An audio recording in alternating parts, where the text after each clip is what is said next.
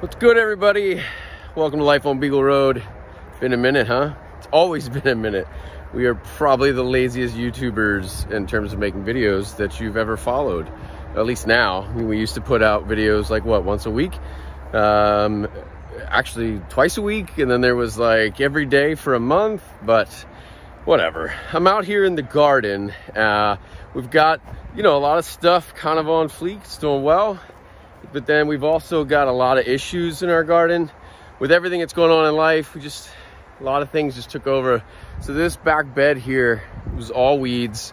We actually did mulch it to try to prevent weeds. Turns out whatever we mulched it with, which was actually some of this stuff from the barn, all the straw and everything, there was a weed growing in the pasture. It was taking over the pasture. That seed had fallen into that stuff. We transferred it from here to there without knowing. And then lo and behold, this whole entire garden was taken over with that weed. Because this is some super lush, fertile soil. Like a seed hits it, boom. Even all of these areas, you see all this green here? Like this was all mulched with regular mulch. We had cardboard underneath. It literally just took over and exploded in here. But the way that this plant worked, or this weed worked, is it would drop like tons and tons of seeds per plant and took over like multiple seedlings. So it would, I don't actually understand what I just said, but I think what I was trying to say is like it was like multiple germinations. So you'd have one growth, then would drop seeds, and then it would immediately grow with another growth, drop seeds, and then immediately grow with another growth. So you had like 3-4 periods of growth from this one weed. And like you thought you took care of it, you pulled it, but the seeds dropped, then they come up again, you got to pull it. It was so much work, so labor intensive. But this time around, I've been pretty good. So you can see we got a lot of brown and not a lot of green in between our beds. That's the goal here. That wasn't even the only weed. There were like 5 other weeds that were just taking over. It became a giant zoo in here, but things are better and they're looking up. So let me just show you kind of what I've been talking about. Let's see what you think. So this is kind of like a mixture. We've been mixing. So we've got like flowers and then we've got actual plants. I think those are the squash, or I don't know, melons. I don't know what that is. My wife plants this. I tend it. Over here is the mint, which is going to get chopped soon. So that way it doesn't go too much to seed. Over here we've got tomato and basil with some flowers, looking all sexy and stuff. These actually got rotated, so we rotated a lot of stuff from one bed to another bed. These are our peppers. We grew those over here and there last year, and they did really well. But peppers are primarily going to be right here. This is hibiscus. We've got 2 of them in there. Get a little hibiscus tea, I think. We've got some sunflower volunteers growing, which we're gonna keep here because they'll provide some shade for some of our other plants. Everything here is a tall climbing plant. This is where we used to keep our tomatoes. You can see the garlic is in there, and the garlic's actually doing nice, probably almost ready to come to harvest. We have some more garlic over here with some more of those like squash plants. But you can see this guy right here, I think. Can you? Are we on camera? Woo. I don't know. This guy right here is the weed I've been talking about. And eventually this grows up and gets real nasty and spreads everywhere with these pink seeds. Drops them everywhere. So I gotta go through and pick them all out before it drops more. Causes me more grief. Some things, we're putting this to bed over here. So everything's just kind of thrown in it. This bed here is actually gonna go to bed. We're not gonna use it because there's just too much of that weed in there. You can see it's all over the place. But this is pretty good because normally it's like overrun, the whole thing. So we're fantastic in here. I'm real happy with that. I'm gonna cover this up actually with some landscape fabric, just completely black it out, no go. Once we get through like a month or so, I'm gonna transfer all that dirt to a different pot, or not pot, bed, so we can fill some of these beds up. And I think we're gonna actually move that. One of the problems we've been having, this is something I can recommend. There's like a gap here,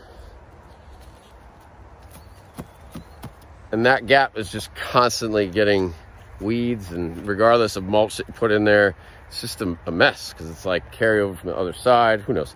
Lots of ways to deal with it. The way I'm going to deal with it is we're just going to move our beds away from the fence. So you can see we already moved one. It used to be a bed right here. Hey, Mr. Rooster.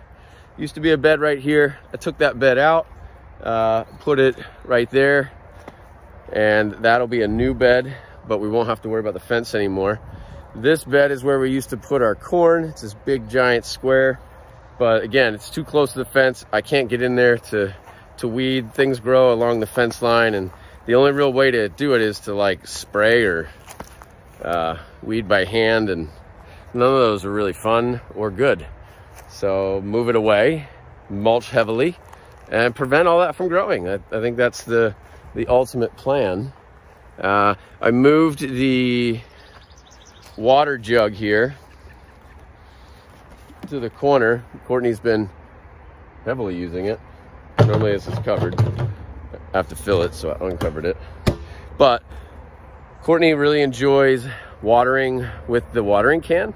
It's quiet in the morning, and in the afternoon, or the evening I mean, she comes out with a watering can, waters exactly what she needs, puts Dean on her shoulders.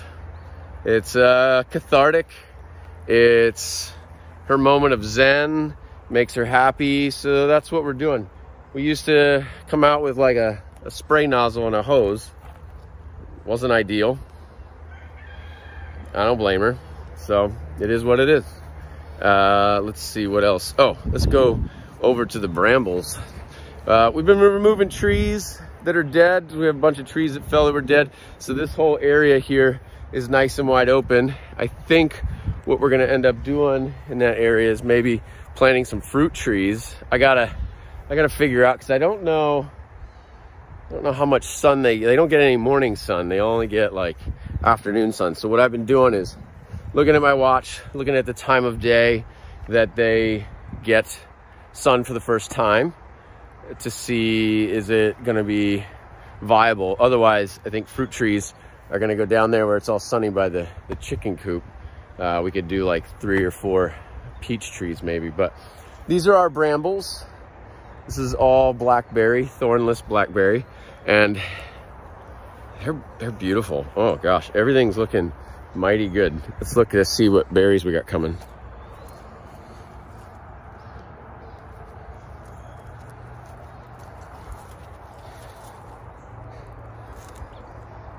That's a good berry, and I just wrap it around as it goes.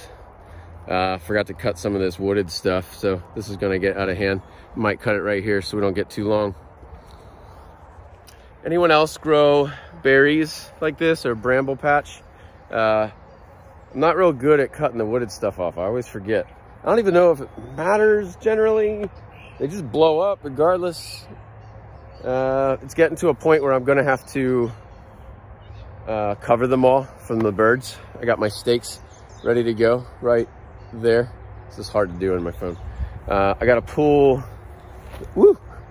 the braces back because they're real nice and loose.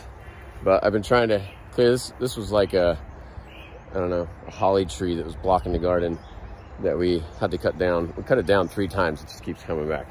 So I'm gonna kind of get rid of some of this stuff. Not rid, but transfer it somewhere else and try to keep continuing these brambles on over, so I can actually kind of put those back in the ground. And if you look, nice straight line cut right there, and we'll just bring another brace over here. So we'll just come the whole way down, bang, and we've got a nice line of brambles right there. What's cool about this little spot here, as long as I get some mulch in there at the base, is the water, you know, it drains down this way, goes right into the garden and right into the brambles. The brambles kind of help to give me a buffer so we don't get too much runoff in here. because we do get quite a bit of runoff in here, to the point where like this side of the greenhouse here gets a little funky. Like I have to dig it out on the side every year. It's really a poor decision. I should have put the greenhouse along this fence line here, the long way, actually the other side, so that way we had sun the whole time. But I was worried about tree branches falling on the greenhouse, which is funny because one of these trees, I think one of these two actually fell. No, might have been a tree back there. I think one of these big ones fall, and I actually did hit the fence. I'll show you. Look at that. Crushed the fence right here, but oddly enough, it only put that little hole in the plastic and scratched up a little bit up there. So in case you're wondering like how durable this hog panel greenhouse is, well, I built it pretty badass. That's what I would tell you. I'm a badass builder. Woo! All right, well, that's my check-in after like a year. I think this, no, we might have made one other one, right? But I'm gonna try and keep it going. Oh, I do have one more thing. A lot of people a long time ago were like doubting my skills in building the chicken coop. I had a lot of people tell me that my roof here wasn't gonna hold up, and the loads were gonna be no good because I was using 2x4s instead of 2x6s on the rafters. You were wrong. Just want you to know that. It's been like 5 years and everything's great.